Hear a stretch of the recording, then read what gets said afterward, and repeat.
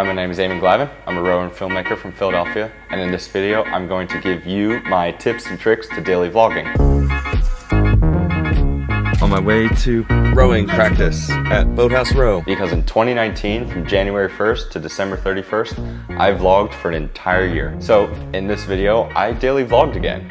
Happy October 1st. Hopefully this video is published on October 2nd. And I went through a normal day in my life and I vlogged it, which I have not done in a fairly long time. Yes.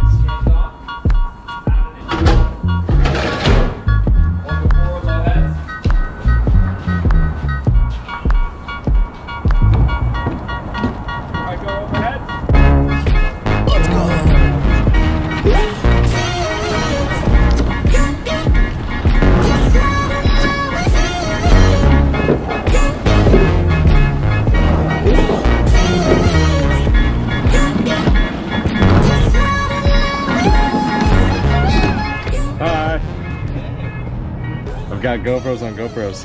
Is it working?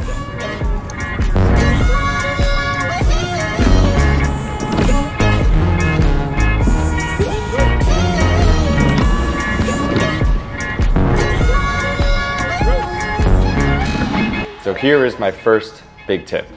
Have fun with it. Embrace that you're vlogging. Hey, look how pretty we are. Morning sunlight. You know, a lot of people get very sheepish and they just film from the side. And I say a lot of people, I mean me. I was just filming from the side. I wasn't having as much fun with it. I wasn't getting other people involved. What a morning. Which is huge, just enjoying it yourself. Do you have any tips for people who daily vlog? Tips for people who daily vlog. I barely understand the vlogging world as it is. You don't like just holding it out and being like, "Sup, YouTube?" Ryan might have a perspective. Ryan, do you have a perspective on daily vlogging? I like daily vlogs. Yeah? Yeah. Actually? Yeah, no. Matisse Thybul, one of the Sixers players, okay, who won in the bubble last year, is pretty sick. I'm not funny, so you don't. I'm not funny either. You know what I do like stop motion videos. Stop motion video, that takes so much time. I saw a guy who vlogs Lego stop motion. This is so unhelpful. Really so this morning when I went out to row, I was playing around with my camera and with my friends, and we were just making jokes and cracking jokes. You know, you don't want to invade people's privacy, but you want to definitely make them feel comfortable and trust that you're going to not embarrass them intentionally, unless you're like David Dobrik. My next point, shot variation. Shot variation is so key.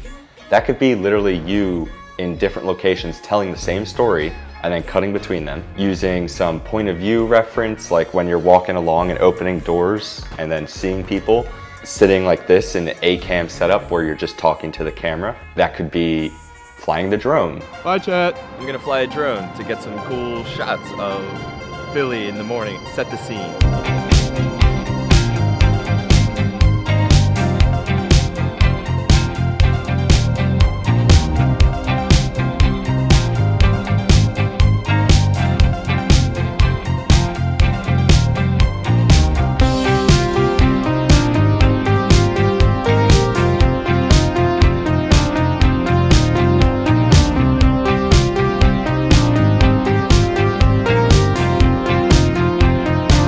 Hi, Kate.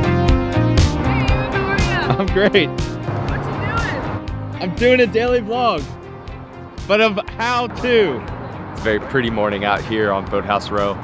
All the teams practicing. This right here, that's Penn. Everyone's just out here getting some practice in. Nice Friday morning. Let's focus back on my face. It's pretty lovely out here. What's not to like? I'm driving home, off to do some editing, client work. You don't have to be Casey Neistat. You don't have to set it up, walk back, drive up to it, and then go away. Like, you don't need to do that. It's unnecessary. It's just his style that he enjoyed doing. Is that cinematic? And it separated him from other people. So what are you gonna do to separate yourself? So for instance, today, I had a GoPro on the boat, a GoPro in my mouth, I had drone footage, I had phone footage, I've had camera footage. So all these different types of shots, I'm gonna intermingle them quickly and storytell my day in doing something interesting, relatively, for me, kind of interesting. For other people, super boring.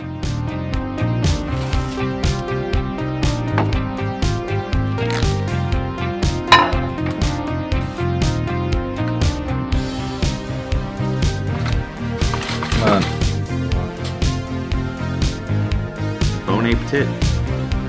I took one bite. Recording from this. And I forgot to clear the card this morning. Another tip, make sure you clear your cards after exporting or importing all your stuff. Story is king. Obviously. Why would people watch this video? What are you doing that's going to make people want to watch? Really important that you are providing something.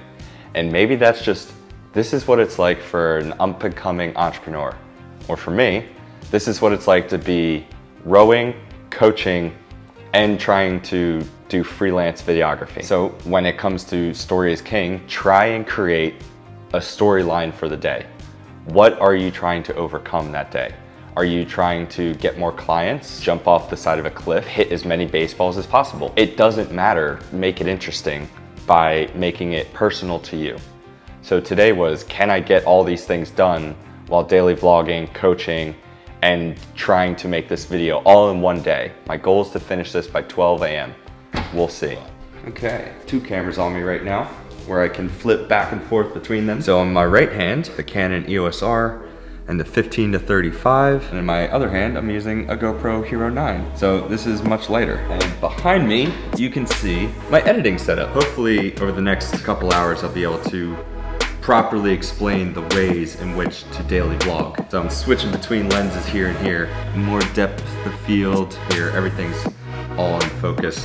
So there's definitely ease of use difference, but when I go to edit, I spent a whole year editing off of my laptop. And now I've got a dual screen setup.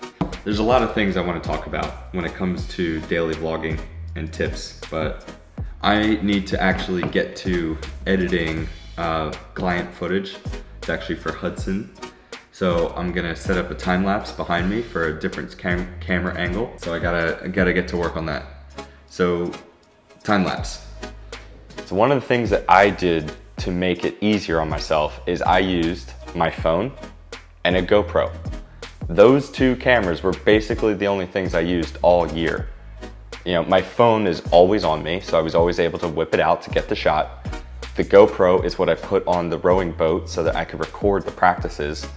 And I did get a drone for some aerial shots, but I always really like drones, and that's definitely not necessary. So all these things that you need, like, oh, you need a really big lens with shallow depth of field, you don't need them. The phone is one of the best cameras nowadays. I've personally upgraded because I want to be able to do certain things because it's my job and I like playing with new equipment like that and getting to know it and using it, but it's not important to the story. All right, I'm off the coach. I've got to drive all the way to the river again. Not quite into Philly, but I got to. All the way through traffic. So as I drive a lot, I'm usually just bumping to music. And this is one of the songs that I used in my daily vlog series back in the day. And it's hype. And here it is, the Conshohocken Rowing Center in all its glory. Okay, so I have coaching for the next 2.5 hours. I will switch to the GoPro so it's less conspicuous, and I'll probably use some phone footage out on the lunch. Very boring for most people, but for me, that's my sport, it's what I do. Okay, to the GoPro. This one's mine. My baby. What's up? Up overhead. Time to coach. Oh, you already unlocked it. You gotta put that in. Twist.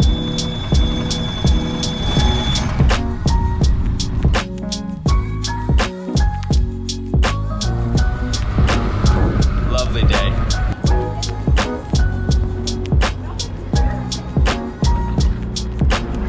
Well, I wasn't able to actually fly the drone because Biden's home this weekend and the radius is like 30 miles or something. So, too bad. Get Chipotle on the way back and start editing the daily vlog after I do a talking head going over all the points of which I've been focusing on today, like just having fun with it. There it is. No, put the burrito in. There we go. Delicious.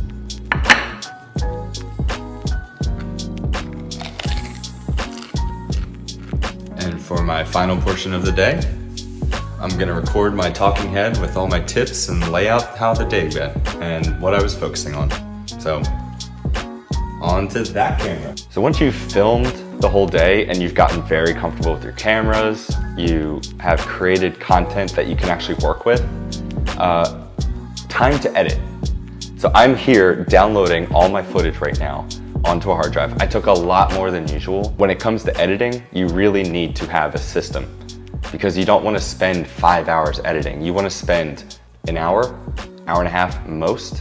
You need to give yourself time every day to craft the storyline, export, and start to publish to go up the next day if that's what you're doing. When I edited, it took me between an hour and 2 hours depending on how much content I was creating. And so I got very used to using Final Cut. And you don't need this whole large setup. You don't need this. I edited off my laptop for the entire year. I used an external hard drive, cranked out as much content as I could using the same format every day. You don't have to do that, but it does help. So when you're editing, get to know your software. Learn the keyboard shortcuts. There are plenty of YouTube tutorials. Download templates, create your own template and use that all the time. I would just duplicate my project from the day before, delete all the stuff from inside the project that was of that day and put my own day in and then edit it to a song. I use a subscription service to Epidemic Sounds personally, but I know that you can use no copyright sounds, SoundCloud, find a streamer's YouTube playlist like Ludwig. I love listening to those songs. Going through the process of editing is, cut what's boring. Just try and get the viewer's attention through the entire video. Say you're gonna do something at the end of the video and build up to it. As you build through your story throughout the day, the edit should kind of come to the crux, the denouement, like what is about to happen. So those are the main tips. The filming during the day, the editing at night, and you just need to embrace that you're going to be bad at the beginning. You're going to have to build into it and get used to it. And then once you've done it a week, maybe 2 weeks, then you're gonna be comfortable. You'll still feel embarrassed vlogging in public. I always do. I always get very sheepish. Embrace it. Who cares? Just do it. Just try and have fun with it. You just need to start. The filming requires you have cameras that you can use, so just use your phone or a GoPro. I highly suggest, if you're going to invest in your equipment, invest in audio, then video, and then move on from there. It's way better to have good audio. Publishing is a whole nother art form. Try and create a thumbnail that's not just a screenshot from the video, and give the title something interesting, like why would people click this? Like, here's how I ran a sub 3 hour marathon or failed to run a sub 3 hour marathon.